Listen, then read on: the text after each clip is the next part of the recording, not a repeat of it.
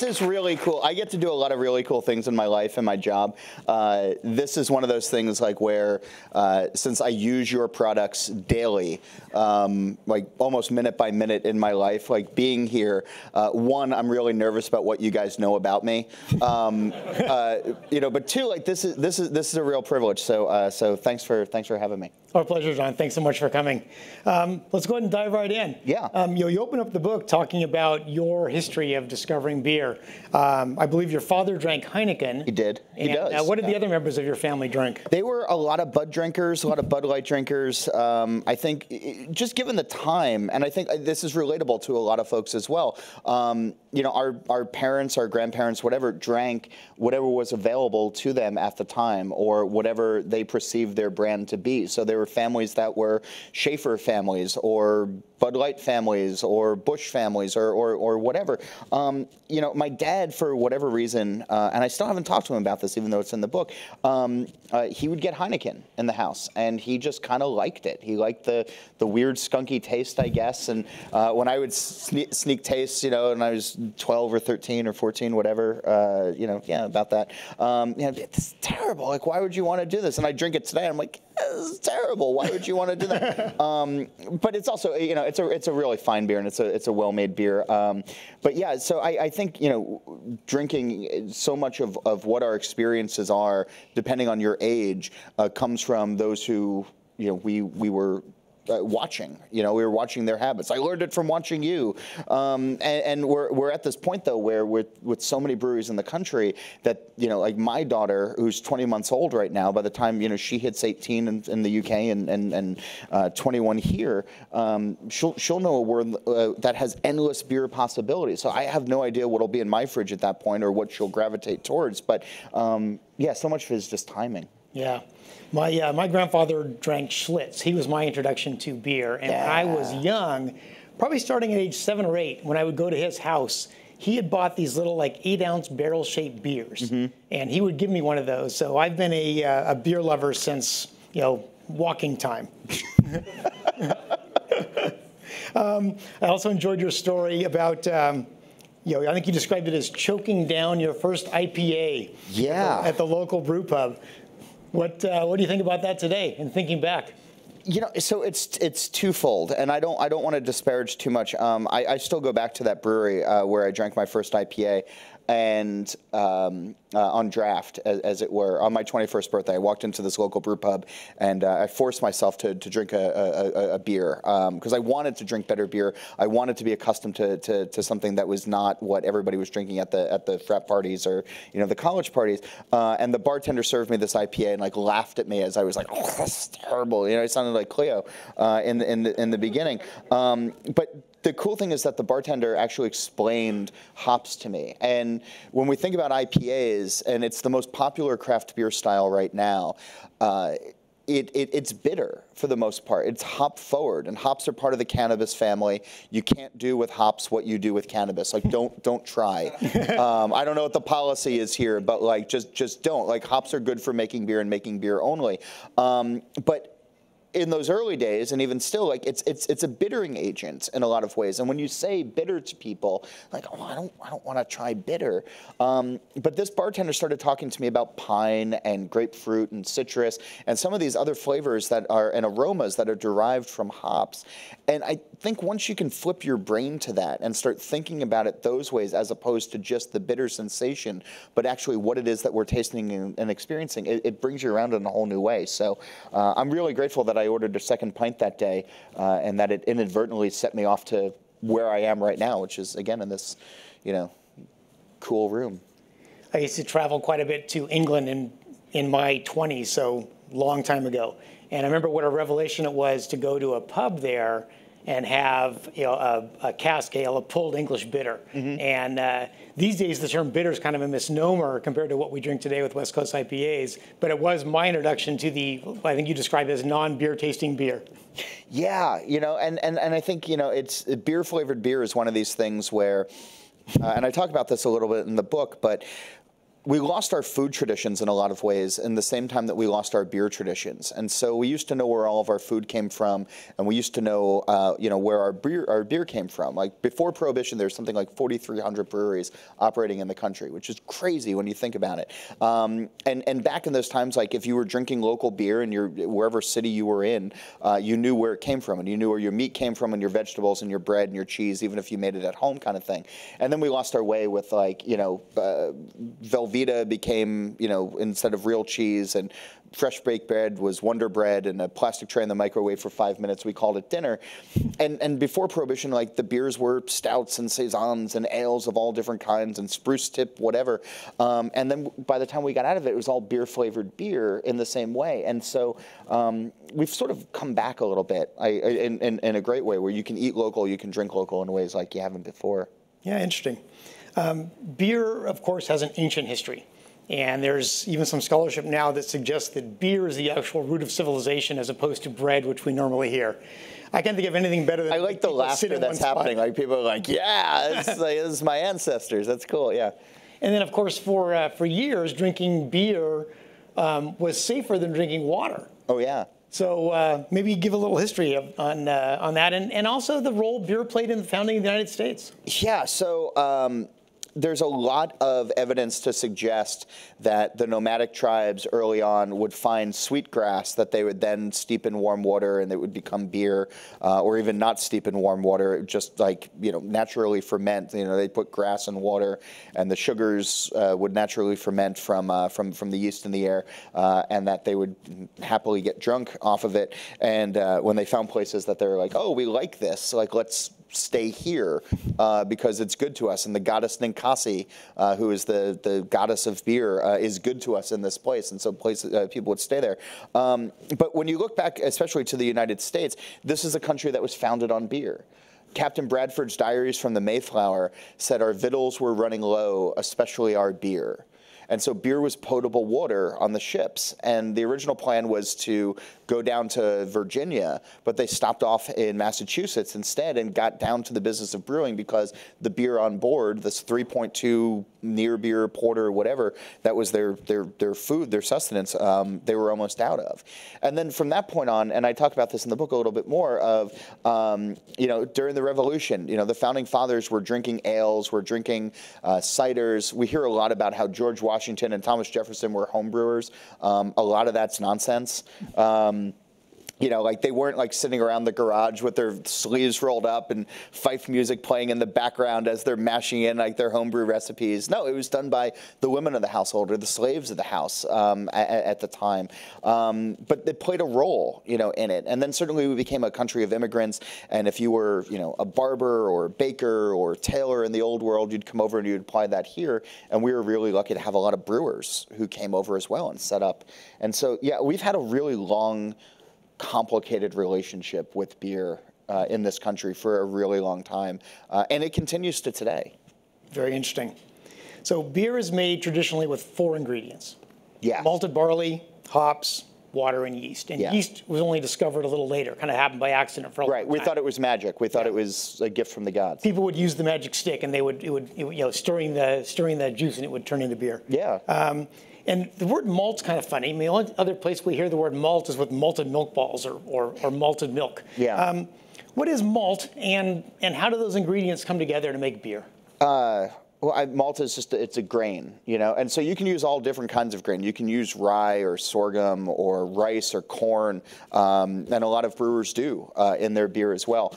So it is basically a means to get sugar into water. You boil the grain, you get it into water, and then the yeast is added. The hops are added for flavor and for bittering, and then yeast comes into the play afterwards and eats the sugars and creates alcohol and carbonation. As it were. But I think arguably the most important ingredient to talk about is water.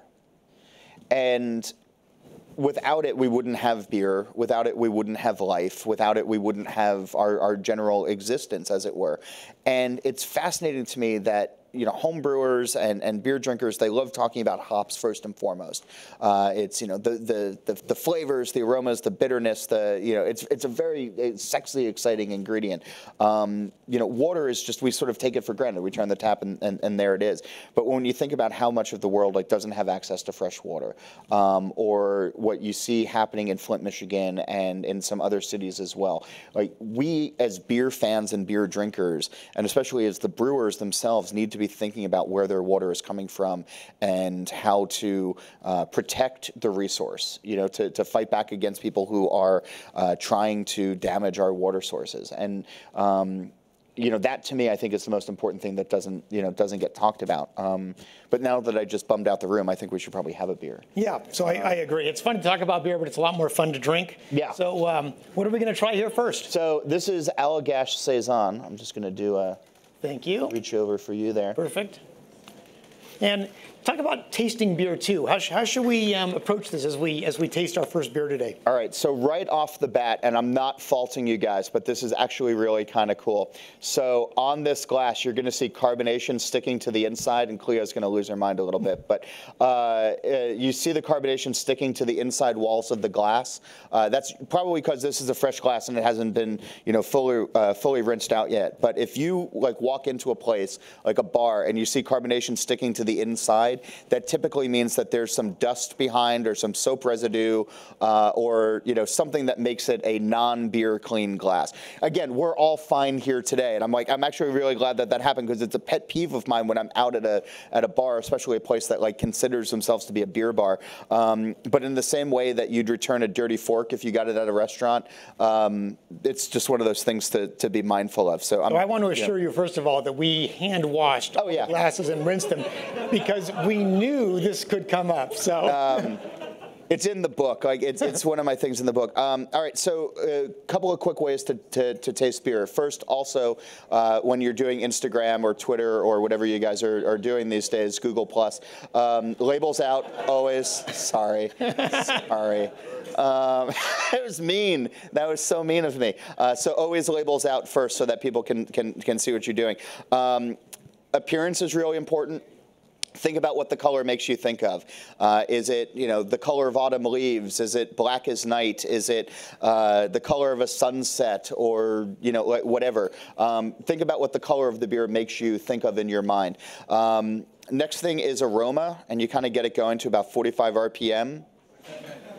Older folks in the room are like, cool. The hipsters are like, yeah, and everybody else is like, uh-huh. So you do that, and then most people will go like this to smell the beer. Don't do that.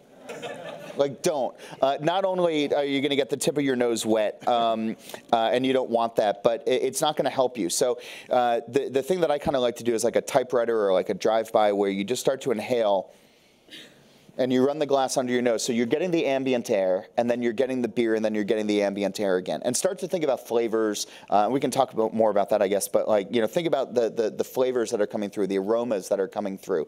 Does it smell spicy? Does it smell like lemon? Does it smell like whatever? Then the next thing is obviously taste. And that's the fun part, certainly. But so much of what we perceive as taste comes from aroma. And so think about what you just smelled. If it was a lemon or cake or whatever is spice that comes through, and now is it much more acute now that you've tasted the beer? And it probably should be. And then the next thing to take into consideration is mouthfeel. And so you take a sip and you hold it on your tongue for about 3 seconds or so, and feel the carbonation. Is it like scrubbing bubbles, or is it a little bit more flat? Does the liquid feel thick? Does it feel watery? A lot of people will say to me, oh, I don't like Guinness. It's much too heavy. And they're just judging the beer by its color. But if you ever take a sip of Guinness, it's very watery on the tongue. There's almost no body to that particular beer. But some of the IPAs that we're going to have in a minute that are lighter in color are going to coat your tongue in sort of this oily, slick kind of way. And so, and then the last thing to consider while you're tasting a beer is really, do you like it? And if so, great, like have some more. And if not, if you're like Cleopatra, you know, I'm sorry, you're just going to be like the running foil for this entire talk now. That's cool because there's 7,000 breweries in the country right now, and they're all making a multitude of styles, and you'll find something that you like. Like this Saison from Allagash, which has been making great beer in Maine for 25 years now and is one of the top brewers in the world. And they do Belgian-inspired beers, and this is a Belgian-inspired beer, and this is one of the best examples in the U.S. that's being made today. So that's why we got it. Very nice, tasty. Everyone like that one? Who liked that one? Who didn't like that one besides Cleo? All right, but really quick, what don't you care about? There's a guy in a blue shirt back there. What didn't you care about it? I just don't like the flavor. I don't know how else to put it. I mean, I like the mouthfeel, but I don't care for the flavor. So the clove cinnamon flavor isn't your thing. And that's cool, right? I mean, and that's the thing. Like, this isn't an attack by any means. Like, so often in beer geek culture today, though, people will try to convince you why you're wrong. And I don't think that that's a fair thing. And I think that the smart brewers know that diversity is king. And so you can walk into Allagash and you can get stouts.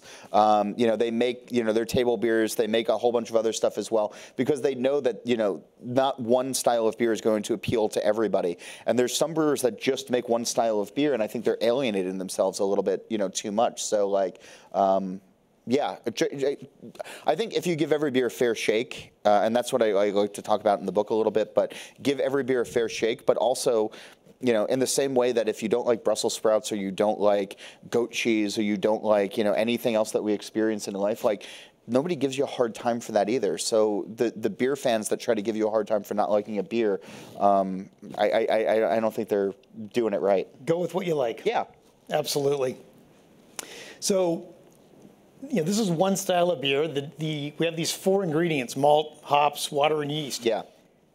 How do you make different styles of beer? What goes into that? So much of it is how much you use of each. And then again, there's different flavor components to each of the main ingredients. And so I like to, you know, I think I might have talked about this the last time I was here, but it's, if you look at the 4 main ingredients and you think about them in food terms, so water doesn't always just taste like water. It can have a salinity to it or a little bit of an iron content to it, or, you know, it can be hard water or soft water. But if you travel around enough or you grew up in a place where you got your water from a well versus now you're getting it from a city aquifer, you notice the different tastes in that.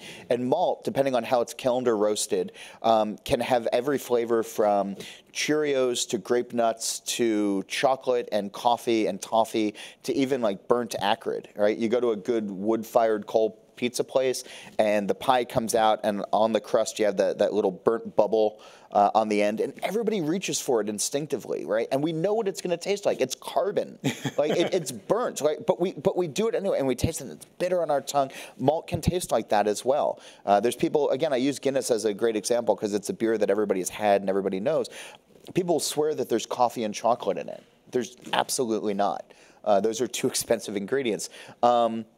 They're using malt that has been roasted to taste like that. And then hops can taste like everything from grapefruit and pine to pineapple and peach and strawberry, and there's blueberry ones out there, and there's you know, tangerine and lime and lemon and mango and everything else in between. And then yeast can have banana and bubblegum and clove and pepper and flowers and honey and everything else. So it all just depends on the strains and how much you're using and what combination you're using in them. And then you can, like, it's game on when it comes to brewers these days, where they're just putting, like, anything goes in their beers these days. If you can eat it, brewers have made a beer with it. And everything is on the table. Literally everything is on the table.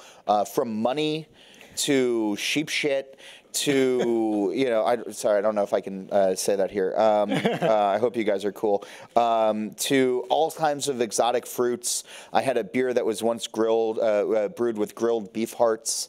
There is a beer that Dogfish Head did that was brewed with moon dust. Like everything is on the table, and it's all ridiculous, but it can also taste really good.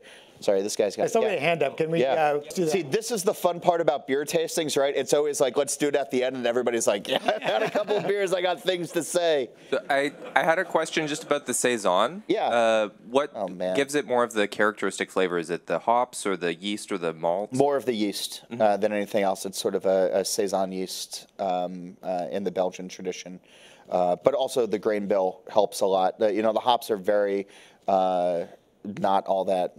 I'm not even speaking intelligently anymore. The chair. No, I know. I'm going to fall asleep in this comfortable chair. Yeah, the hops play a minimal role in this. So it's usually just the yeast strain and sort of some of the malts that go into it. So perfect transition. Hops kind of get all the attention in the beer world today. So much attention. Yeah. But like as you're talking about now, malts and yeasts really make up the dominant flavors. So well, I don't know about that. I think hops in IPAs are the dominant flavor, and that's the idea. And these days with hazy, juicy IPAs where it's DDH, it's double dry hopped, and brewers are putting 20, 30 pounds of hops into a barrel of beer, which is a ridiculous waste of ingredients, in my opinion. But they're doing this anyway. No, hops are definitely in IPAs the dominant flavor. But yeast is the most important. Malt gives us the alcohol. And then water is important, but hops are sexy.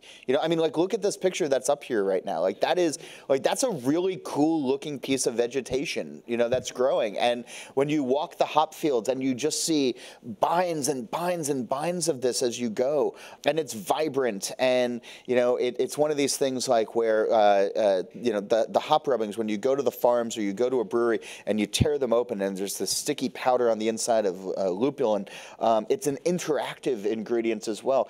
Malt, like we sing about it as kids when we're singing Amber Waves of Grain in the national anthem, not the national anthem, in My Country, America the Beautiful. Thank you.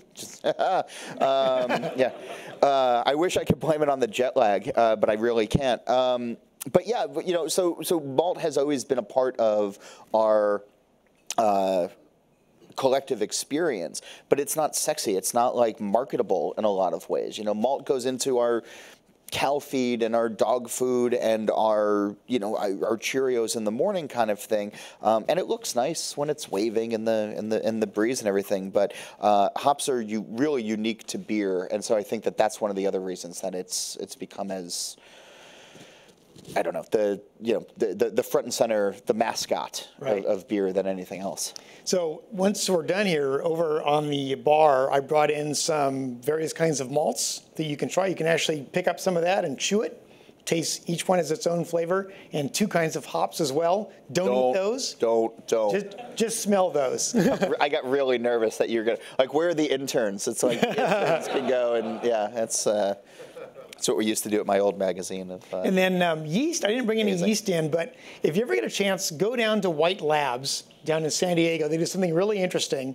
They take 1 wort, which is the sugar water you start with before you ferment it into beer, and they pitch 4 different yeasts. They split it into 4 different fermenters and pitch 4 different yeasts. So then you taste the same beer, and the only change in the beer is from the yeast. And it is fascinating, mind-blowing if you're a beer geek.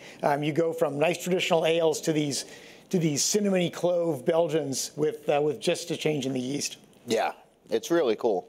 So yeast is all around us right now, by the way, though. If it got cold enough and you guys brewed a beer in your parking lot or something and you wheeled it outside into your parking lot in the cold enough weather, there's natural yeast that would inoculate. And we see some brewers doing this today. They're doing some wild yeast, definitely. Yeah, it's like how our nomadic ancestors did it. So at that, I think it's time for beer number 2. Perfect. What are we going to be drinking here? I just came from here. Like, literally, this is why I was late getting here, because I was drinking with Alex Noel, the brewmaster there, who's a wonderful individual. If you have a chance to go down and visit their brewery, it's like 20 minutes from here. And this is their Day Job Pale Ale. Yeah, they're just over in Inglewood. It really is a great spot to stop by. You can bring food in, and they're good folks over there. Yeah. All right, so the thing that I like about this beer is I'm not against the modern age hazy, juicy IPAs that exist. I'm not. I think that they're cool in a lot of ways, and I love that it's pushing the idea of beer forward in America and what beer can be. But I really like looking at this beer. Like, this is a fun beer to look at. And a lot of the hazy juicies that are out there these days, where they're thick like milkshakes, they're dense as all get out, like they're pulpy, juicy, orange juicy things. Garrett Oliver of the Brooklyn Brewery said not too long ago that the hazy New England style IPAs were the first beer built for the Instagram age. And it's true, like my Instagram is populated with, just endless, people taking pictures of hazy, juicy, light consuming, Black Star-esque IPAs. But there's just something about like looking at an almost clear glass of beer with a really nice fluffy white head, and a nice logo. And yeah, logos out always. Thank you, Cleo. By all means. The New York office is going to be really jealous of these, by the way. They always are. Wow. Cheers. Wow. All right. It's the guy from Jersey. I'm suddenly feeling outnumbered. But then, it's got this really nice tangerine note to it. A little bit of pine on the background. It's using some old school hops, a little bit of new school flavor to it as well. And this just bridges the gap. This is one of those beers that for me, like this is my day job, by the way, like hanging out and drinking. And this is the beer that I would want to just sort of while away the afternoon. As a complete aside, and I don't know if I get into this in the book or not, but I'm a huge advocate for day drinking now and again. Cheers. Yeah, but seriously, like just take a day off and just go sit in a bar with a book. Not necessarily this one, but just, and this is the type of beer where, it's a lower ABV, right? It's only in the 5% range, I think. 5-6. So you can have a couple of these and it's not going to put you under.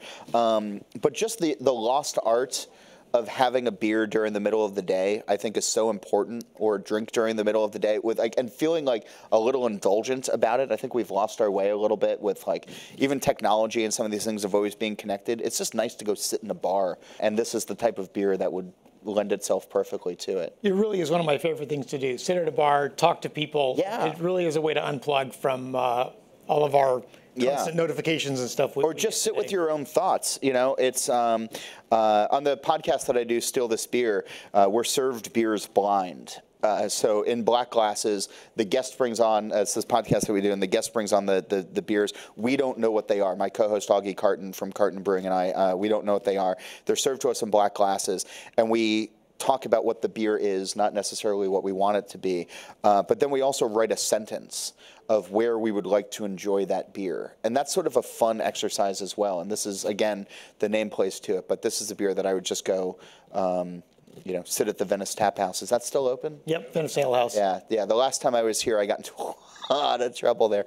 I almost missed a flight on my way home from there. So, or it was any of the guys who were there. Are you guys here? Yeah, that was fun. That was so much fun. I almost missed my flight. It was pretty wild. But yeah. Well, we'll try to repeat it. But yeah, but think about those types of things, like where you would want to have a beer. Like try to place it situationally. I don't know. I feel like I'm off the rails at this point. No, it's all good. So you mentioned earlier Prohibition and the changes that brought to beer drinking and any alcoholic beverage drinking. After the 21st Amendment, things started to recover, but things like farmers and there was just all kinds of things that were affected in the supply chain. What's different about drinking beer then versus drinking beer today with these, now we're back up with more breweries finally from pre-Prohibition? Yeah. It's easier to drink better beer than ever before. And that's the thing. It's also easier to drink bad beer than ever before. And it's true. Just because you can open a brewery doesn't mean that you're going to make great beer. And so one of the things, like I was talking about with, if you see carbonation on the inside of the glass, knowing some of the off flavors that exist in beer, like if you taste buttered popcorn, or you taste wet cardboard or smell wet cardboard, or green apple, a lot of these things that we know in general life are considered to be flaws when it comes to beer. You don't want to taste buttered popcorn in your stout. You don't want to taste it in your lager. You don't want to taste skunk in your Dutch lager as well. But we all know that with Heineken, and we kind of give that a pass, right? You know, so like my dad was drinking it, and but that happens because light comes in and the blue UV ray negatively interacts with the alpha acids inside of hops and turns hops to taste like skunk. And it's something that we all know. But skunk in marijuana sometimes like is kind of desirable. So like it's these picking and choosing things. But when brewers are putting stuff out and you taste these things at a local brewery, it doesn't necessarily mean that they're making great beer, and that's a larger problem as well. So with so much choice comes so much great, because also you can now taste beers that are made with everything, and that brewers are fearless and they're doing some really cool stuff. But there's a lot of good with a lot of bad. Yep. So next topic, science. This is something that people don't normally think of with beer. Is that Matt Farber? From the University of the Sciences? That's from the UC webpage for their brewing program. Okay. So that's UC Davis. Yeah. That looks like a guy who's also a brewing professor in Philadelphia. Okay. So they all look the same, apparently. I'm like, maybe only when holding a glass. professorial white guy in glasses. Yeah. So how is science used to make better beer? You talk about people open a brewery and they make bad beer. What goes on? They're not embracing science. That's the thing. Like, science and technology are at our fingertips right now. I mean, like, we now can know more than at any other point in our history. And science and technology have brought us closer as people. It hasn't been great in a lot of ways. But like it has made things that we previously didn't understand in the forefront, right? No longer magic. Right. It's no longer the goddess of Ninkasi. But I also don't think that we should lose that as well. I think like we should understand and appreciate that there are things that happen in nature, and that there is nature, and that there are these things that will always be a little bit outside of our grasp of understanding. And that's really cool to sort of reach for it. And like we don't always have to, break it all down, but you can run beer through all manners of equipment these days, and they'll tell you exactly what's wrong with it. And like, that's cool. We didn't have that 15 years ago, 30 years ago. Our grandparents didn't have it. And so I think it's pushing us forward ever more. And I love the role that it's playing in that aspect of the beer industry. Nice. You talked earlier about all the different kinds of ingredients that are going into beer these days. Yep. We're in the fall season now, where there's pumpkin spice lattes and pumpkin breads and everything else. You can't swing a dead cat. Yeah, you're setting me up pumpkin. here. You had a kind of interesting story about kind of the origin of these pumpkin flavored beverages. Yeah, and now I can't remember it. So everybody thinks of PSL when it comes to Starbucks and everything, and good on them. Beer did it first. It's the old South Park episode. Simpsons did it. It's boy, I just dated myself there, didn't I? That was like even less of the crowd knowing about 45 RPM. So beer was doing pumpkin flavored beers early on. I don't care for them. I'm of the camp that they should all just be rounded up, put in a giant pile, and set on fire. But I also know that there's people who love it, and it goes back to the Saison thing before. Like, I don't like that combination of spices in real life. Not necessarily in beer life. I don't like it. I don't like pumpkin pie, but people do. But the cool thing is that beer is a blank canvas. And so there's a brewery in Wisconsin that I wrote about a couple of weeks ago for Craft Beer and Brewing Magazine, where I work, that did a candy corn beer. And they sort of mimicked candy corn. And then I just saw on the news this morning that now they're doing a white stout that evokes the idea of eggnog. And there are beers that taste like s'mores, and there are beers that taste like bear claws or Bavarian donuts, Boston cream donuts, I should say, or jelly donuts or whatever.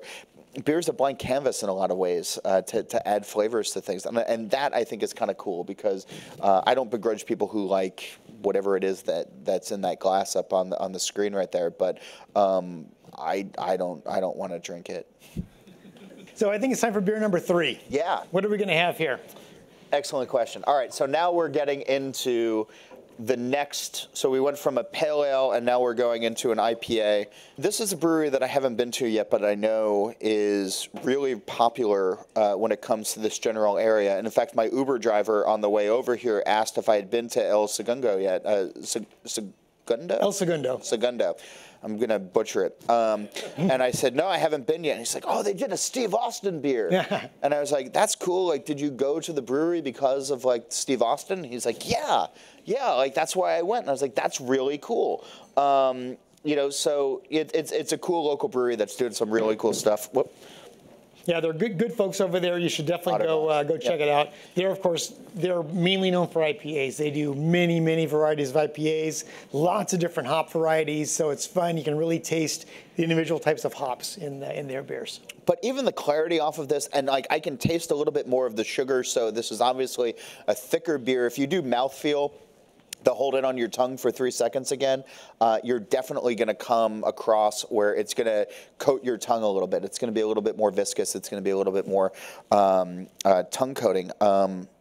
This is really fun. It's got that sweetness to it. It's got a little bit of pine. It's dank in some ways, to use that current phrase, as it were. Herbaceous. Herbaceous, yeah. You know, it's kind to everybody, as it were. If this actually goes up online, my wife will watch this and she'll be like, "You tried to make a marijuana reference. That was really cute. You don't know shit." And neither does she, but she knows more than I do. She's gonna pick, "Oh, you tried. That was really cute." Yeah, this is just a fun beer. It's an easy drinking beer. This is probably higher in ABV, right? Yeah, I'm guessing about 7. It is. It's straight up 7%. This, at some point, will go in the Museum of Beer Technology of a 22-ounce bottle. Everybody's doing cans these days. Everybody is switching to cans. The 22-ounce bomber bottle that you either could drink by yourself if you were having a tough day, or that you could share with your friends if you were feeling generous. This is a packaging style that probably will not exist in widespread use in another year and a half. So this is kind of fun. We're ahead of the curve. We're watching the dinosaur watch the... What's that? Why the can movement? Oh, why the can movement? A couple of different, I'll jump over there in a second. The question was, why the can movement? Most breweries are switching to cans these days. One, I love this. It keeps out all light, so you're not going to get that Heineken problem, especially with so many hoppy beers being made these days. When you put a beer in brown glass, it doesn't let light through as much as green glass. So this is why most craft brewers use brown glass. Clear glass is absolutely the worst because it lets the most amount of light through, so your beer will skunk really fast. Green, it'll skunk less fast, but still, and brown, it'll take just a little bit longer. Cans let no light through. That's first and foremost. It's also lighter packaging. They're easier to transport. They're easier to pack. They're easier to stack. For outdoor lifestyles, which craft beer has really sort of embraced, of hiking and biking and fishing and everything, it's easier to carry around cans in, and it's also easier, much easier to carry them out, recycling-wise. So there's a lot of benefits to it.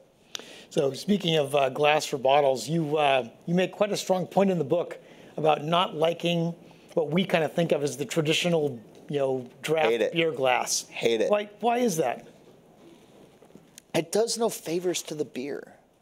It does zero favors to the beer. So there's white wine glasses and red wine glasses, and there's science behind, why they work. Wine figured out marketing early on in the U.S. post-Prohibition, and they got themselves in the white linen tablecloth restaurants, and they said, if you're going to go out and spend $50 on a bottle, it might as well be wine. And we didn't have beer that was worth $50 like when all of this was happening. Now we do. Now we have beers that are worth $300 or $400 or $500, as it were. There's wine prices in beer now. So we had this utilitarian one-size-fits-all glass that if you didn't want beer, but you also wanted soda or seltzer or apple juice on the rocks or like whatever, this was the easily stackable beer glass utilitarian all-purpose glass, as it were. I'm trying to think of like a technology thing, but like it's I can't. But I think that when you have even a glass like this that has a wider lip at the top of it, you can get your nose in if you do want to smell it that way. You're not going to dribble down. There's ergonomics that go into glassware, and the pint glass just is not where it should be. Yeah, a lot of well-known European beers, they have a traditional glass associated with that. And if you go to a bar there, you'll get that glass for that beer. Sure. So Duvel or Orval or some of these have their own branded glassware. Those aren't necessarily built for making the beer taste better as much as it is marketing. The Orval glass looks like the Orval glass, and you should only drink Orval in it. And I think that that's correct because that's the way that they want you to do it. And there's people who will disagree and say, well, you can drink it in anything. And yeah, of course you can drink it in a jelly jar if you want to. But I think it adds to an overall experience. I don't think that the pint glass adds to the overall beer drinking experience. If you're out at a bar and somebody serves it to you, cool. But if you're at home, invest in a really nice beer glass or two, in the same way that you might a wine glass, and it'll make it better. Is there a question over there? Do you know the beer glass that the Sam Adams Brewery Tour gives out? And Yeah. they really make a huge point of like talking it up and all its different features. Is that actually a good beer glass? It is. Okay. I have several at home. That's why I'm Yeah, they call it the perfect pint. Sam Adams spent, I don't know, a couple $100,000 researching that. It has nucleation points on the bottom of the glass, so all of the carbonation is concentrated and then rises to the top, and sort of keeps this nice head of foam going. It's got a wide lip on there as well, so you can get your lip around it and your nose in without like they spent some fun time on it. The problem is it's really great for home. It's impractical even at Applebee's, because the other breweries don't want their beer being served out of a Sam Adams glass because that's marketing for them. The glass doesn't necessarily stack well, maybe 2 or 3 before it becomes like a Jenga game that's unwieldy. Where the shaker pint, like you can walk into places and it's 20, 30 deep against the wall, as it were. So this is the cockroach of beer glasses. It's not going to go away. But that doesn't mean that at home you can't have great beer glasses. There's a guy in Knoxville, Tennessee, the Pretentious Beer Glass Company, he calls himself, and it's all tongue-in-cheek, but he has an MFA in glass blowing, and he makes beer glasses. And it's what I use at home when I'm feeling extra fancy. And I love it. But for the most part, I just drink out of a tulip glass at home just because I like the stem, I like the aroma, I like how it feels in my hand. And it's kind of fun. Nice. Yeah. You talked about bottles already, but I wanted to read a quote from a friend of yours, Nate Schweber, you have in the book. Yeah. This is poetry about beer bottles. As sleek as airplane wings and smooth as polished stone, these laborers of the beer industry sweat like construction workers, sing like wind chimes when clinked, and sigh like happy men when relieved of pressure.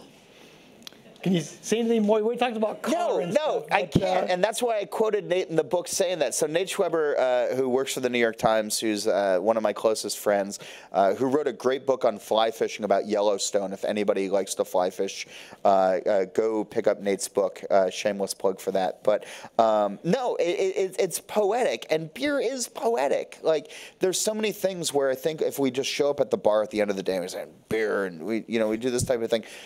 But I think if we stop to think about the artistry that goes into it, or even just the ergonomics of a bottle, or the ergonomics of a glass, or how a glass feels in our hand this way versus another one, there's a lot of romance in drinking. There's a lot of romance in beer, a lot of romance in the ingredients and the passion that goes in behind it. And I love that quote from Nate. I think it's some of the most beautiful writing that's been done on beer ever, and I've read a lot on it, and I was the editor at All About Beer magazine when we published those words, and as soon as I read it, I was like, damn it, I'm putting this on the cover. It's brilliant. So yeah, I think we have to think about it that way. Very nice. Yeah. So anybody want to have another beer? Okay. What are we drinking here? Brother Thelonious. So this is from North Coast. Where are they? They are in Northern California. They're north from here. Look at that beautiful color. Cheers. Yeah. Yeah, sure. All right. I love this beer. So this is an Abbey Ale from North Coast that part of the proceeds, I actually don't know where they're at these days, but part of the proceeds went towards the Thelonious Monk Jazz Institute for scholarships and things like that. I don't know what it is on the bottle, but this is at least 12, 13, 14%. 9.4. All right. Yeah. Well, I was way off. This is one of those beers that when I saw it on the distributor list, I got really excited because I don't get this a lot where I live anymore. And it's just such a really nice, fun, indulgent beer in a way. The last time that I saw this on tap at my local, back in Jersey City, New Jersey, I had like a pint of it because I was like, oh, it'd be irresponsible if I didn't. And then it was irresponsible that I had 2 more afterwards. And I think I called out of work Cheers. the next day. Yeah, I know. It's the small pour goes a long way, but this is, you get that sort of roasted brown sugar, candy sugar thing going on with it. It's got some dark stone fruit, like a little bit of plum and fig coming through as well.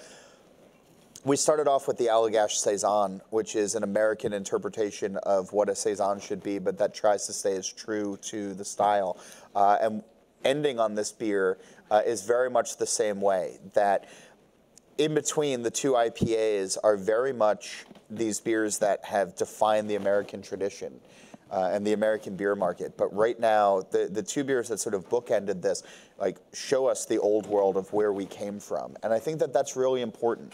You know, as all things progress, like, we can't forget our history. Like, we can't forget, like, where things came from. You know, and in technology, right? It's like, I think about, like, my first, like, you know, like, Nokia phone. You know, back in the day, like the 5150, you know, and I appreciate now that I have a Samsung 9 or whatever in my pocket, but like it's Android. It's definitely, yeah, it's, yes, very much so, Android here. I'm going to stop at the help desk if that's cool on the way out. No, but like to remember where we came from, I think is really important to appreciate like where we are today.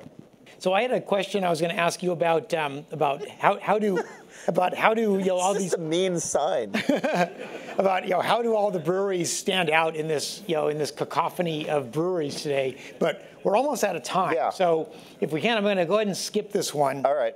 And I'd like you to end on talking about something, a topic that's been in the news a lot today, even here at Google, sexism in beer. One of our beers today from Three Weavers is a female-owned brewery. It's 3 women who own that. Yep. Maybe talk just a bit about the kind of the history of sexism in beer and where the industry is today. It's getting better. It's getting better. For a long time, it was a male-dominated industry, both in the people who worked at the brewery and who owned the brewery. But beer itself, as a beverage, doesn't know gender.